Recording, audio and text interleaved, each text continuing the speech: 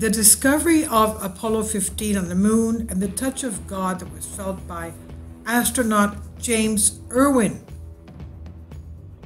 From July 26 to August 7, 1971, the U.S. National Aeronautics and Space Administration, NASA, carried out the 9th manned mission to the moon under the name of Apollo 15. And it was this mission that was to change the life of astronaut James-Irwin forever. According to Amazon Prime documentary series Mysteries, astronaut James-Irwin claimed that when he set foot on the moon, he felt, quote, the touch of God, end quote. This happened, as he later confessed to a friend, when he discovered the rock of Genesis. And this is what it looks like. As we can all understand, that must have been a very moving and spiritual experience for him, obviously. Now, Irwin was the 8th man to walk on the moon. He was reborn as a Christian after completing the Apollo mission, and he's credited with the discovery of the most important to date find in space, the rock of Genesis. Kindly support my Patreon account since YouTube has again demonetized my YouTube channel. The daily posts are 5 videos daily, and they are totally different from what I have on my YouTube channel. Thank you so much for your support and that you find all my content so interesting. You'll find the Patreon account details in the description box below. So what is this rock of Genesis, quote unquote? The chemical analysis of this rock showed that it was an anorthosite, consisting mainly of an ore of the plagioclase type, which is in geology is known as anorthitis.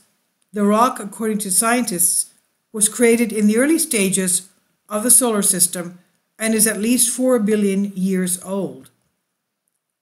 Astronaut Irwin confessed to his friend Professor Farouk El-Baz that he discovered the rock. He said, thanks to a sign from God. In 2009, Professor Farouk El-Baz spoke of this finding.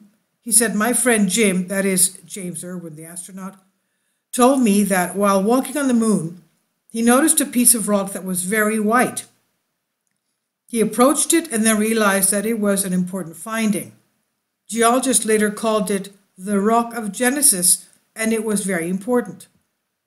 And Professor El-Baz says, but Jim said to me, I swear to God, I felt someone. God touched me on the shoulder and told me, look there. It was God who made him locate the rock and bring it back to Earth.